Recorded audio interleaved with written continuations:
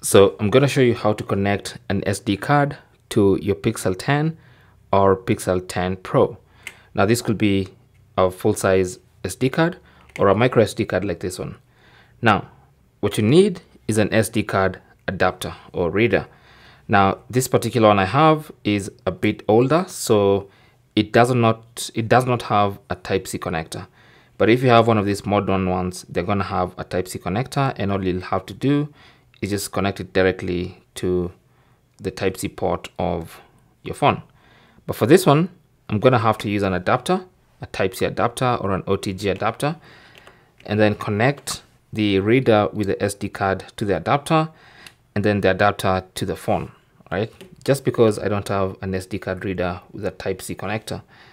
So once you connect, it's going to take a moment, and then once everything is recognized, you should be good to go.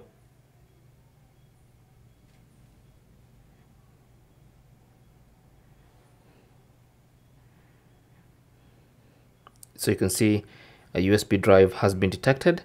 You can tap on that and open the USB drive. Now that's going to be one of the SD cards, and you can see the files and folders inside that SD card. So that's basically how to connect an SD card or a micro SD card to your Pixel 10 or Pixel 10 Pro. Thanks for watching and good luck.